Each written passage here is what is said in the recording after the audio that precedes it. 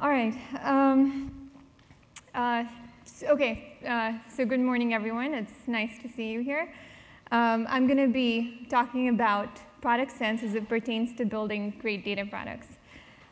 For a bit of background about myself, I guess you just went over it, but I'm a data scientist at Salesforce at present, and I work on this big data incubation team where we're trying to find all the ways in which to leverage the tons and tons of data that Salesforce has to sprinkle intelligence across the products in its various clouds. And prior to that, I worked on the search teams at LinkedIn and Microsoft, and I got my PhD before that. So I've had about 7 years of experience building data products, and I wanted to share some of the insights I've had along the way. So I'm going to structure this talk in two parts. In the first part, I'm going to talk about some of the common pitfalls that people often come across when building data products. And I'm going to structure this part of the talk as like a little episode of Mythbusters. And then in the next part of the talk, I'll delve a bit more into product sense. All right, so myth number one, data products are about displaying data. And the canonical example of such a data product is Google Analytics.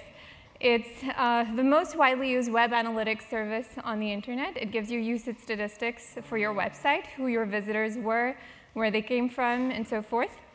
And upwards of 50% of the most popular sites on the internet today have used Google Analytics. So to many product managers and data scientists, this actually represents the canonical data product. They view data products as an opportunity to present data to users. So let's take this kind of thinking to an example that we use every day, Google Maps. With all the live traffic information that we have streaming in from Android phones, this is really a great opportunity to give data back to the users. So how about this? As a user is driving and navigating a particular intersection, we show him a breakdown of how other people are navigating it at present. So we show him that 50% of the people are going straight, 40% are going left, and so forth. Or even better, we could show it as a pretty little gauge like this. But why stop at live traffic data? We have historical data. We could show the breakdown by weekend or weekday, or by month. We could pull in third-party data about the weather and show how people navigate this intersection when it's sunny versus when it's raining. And the user could have this entire dashboard at his fingertips to help him make decisions in real time on his daily commute, right? So thankfully, that's not what Google did. Instead, they built a navigation tool that allows you to specify a destination and then gives you turn-by-turn directions till you reach there. And they use the live traffic data to detect congestion on highways and suggest alternative routes when available. So much more useful. Now, I'd like to believe that the dashboard example was so absurd that it would never actually happen in real life. But if you talk to many product managers and data scientists today, the dashboard metaphor is their framework for thinking about data products. And so we have to be willing to step outside of the box to build products that actually provide tangible value to users.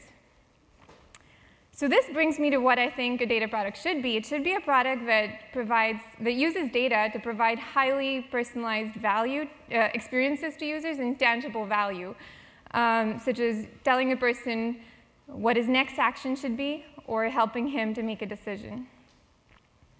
So myth number one, data products are about displaying data, busted. Myth number two, users will behave as expected. So this is the LinkedIn profile of a colleague of mine. And if you look on the right-hand side, there's this little section called People Also Viewed. And the intuition behind this data product is that people tend to co-view the profiles of professionally similar people. So it's intended to surface the profiles of people who are similar to Amit. So, and indeed, if you look at these guys, they all are senior data scientists. They work at places like LinkedIn and Facebook and Salesforce. And it's a very successful product, and recruiters use it very heavily to find candidates similar to people they already know. So now let's look at the profile of Ashley Lynn Olson, who is a social impact manager at Alliance Residential Company. Who would we expect to see on the right-hand side for her? Will we see more social impact managers? Would we see people working at Alliance? Does anyone want to venture a guess? Sorry, what? Well, that's a good guess. Well, what we end up seeing is a territory account manager at EMC, a photography intern at the Green Bay Packers, and so forth. So what just happened here?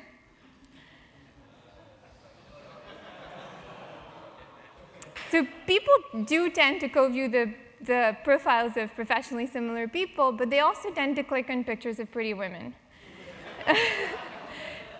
And in fact, throughout this product, you'll see that there is a bias towards seeing pictures of pretty women on the right-hand side.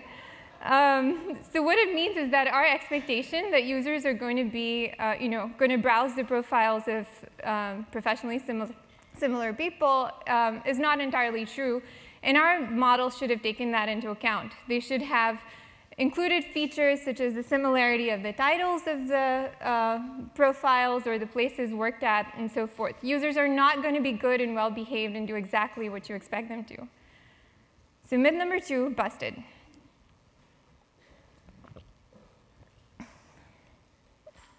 Myth number 3, optimize, optimize, optimize for clicks.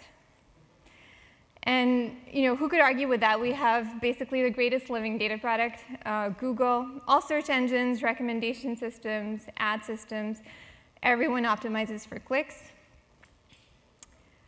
Well, does this look familiar to you? Click to find out which starlet these guys were fighting over. Or this baby girl's reaction to the worst present will restore your faith in mankind.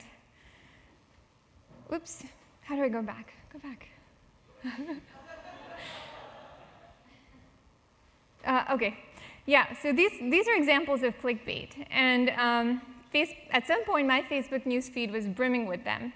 And they're called clickbait because they try to reel you in with a very mysterious-sounding headline, but then when you actually click on them, you're kind of disappointed. If you optimize solely for clicks, you create an ecosystem for this kind of clickbait. And what Facebook then did to counter this problem was take into account the amount of time that people actually spend on the website to get a greater signal for usefulness, and this kind of clickbait is drastically reduced in my newsfeed. So that's the kind of thing you need to do. You need to be more nuanced about how you do your optimization. So what are some of the things you could do? You could build mechanisms into your system that give you stronger signals of usefulness, like shares or upvotes. Or you could correctly model for and account for hidden costs, such as the cost of annoying your users with information that looks interesting but is not actually. And sometimes, even more importantly than the algorithms you're using, very simple things such as choosing your data sources more wisely or allowing users to curate their own news feeds the way Twitter does can be so much more impactful than trying to get out the last little epsilon of tweaking your ranking algorithm to get minute improvements. As the saying goes, if you optimize, if left unchecked, all optimization leads to gambling and porn. And so what this means is that if you optimize for clicks without regards for any kinds of nuances, you encourage the creation and promotion of this kind of content because this is what people tend to click on. Now, if you're BuzzFeed, this might be all right. But if you're not, this might actually hurt other metrics that you care about much more deeply, such as engagement, retention, repeat active users, and so forth. So optimize for clicks, busted. The next myth is closely related to the previous one, and it's that complex algorithms beat simple algorithms. Because we have all these amazing data products that have been built on top of sophisticated machine learning techniques, deep learning these days. And what is machine learning? What is data science if it isn't machine learning and statistics and algorithms and so forth? So to illustrate my point here, I'm going to take an example from Salesforce, which has a service cloud that's essentially a customer service application that empowers companies to manage all their customer information and service conversations in the cloud. So it allows service agents to create new cases, search a knowledge base of solutions, reach out to customers across different channels, and it consolidates all these multi-channel efforts within Salesforce. One of the apps in the Service Cloud is called Social Studio. And what it allows is it allows services and marketing teams to monitor conversations about their brand across different social channels, such as Facebook and Twitter. And then it gives you a breakdown of all the tweets and status updates by topics and trends and sentiment. And then if there's ever a customer service issue that's tweeted about, the service team can reach out to them and file a service case, and all of this through Social Studio. So let's look at a customer service issue that was tweeted about by Eddie Russell. He just had the most awful experience on KLM, and he wrote to tell them this. Now, a super enthusiastic data scientist working in the Service Cloud might be tempted to say, let's automatically detect who Eddie Russell is, figure out what his booking code is, and then service this information to the service agent so that he's able to close the case much faster. That seems fair, right? So how would you go about building such a system? You might have a sentiment analysis component that's listening to a tweet stream and spits out all the negative tweets onto a queue, and then an entity resolution component that's listening to this queue and figuring out who the tweeter is to spit out a booking code for the service agent. And what could go into this entity resolution component? You might have a tweet processor that takes the tweet, spits out a name, handle, and a date. A gender classifier that looks for @mentions of this person, spits out whether he's male or female. A graph component that takes the Twitter handle, spits out his friends. And then you take this entire feature vector for this person, compare it across a travel manifest to find the most likely candidate, and give out the booking code. It's an awesome system, right? Well, this is what KLM actually did. They just asked him for his booking code. So much simpler. And actually, I think that was the right thing to do in this case. Because the problem with the automated approach is that the entity resolution could have been inaccurate. And the person's Twitter handle could have been different from his actual name. And if you get it wrong, not only do you waste more time, but you make the company look even more incompetent than it already is. So just ask the user directly. It's less elegant, perhaps, but it's more simple, and much more importantly, it's more accurate. So myth number 4, complex algorithms beat simple algorithms, busted.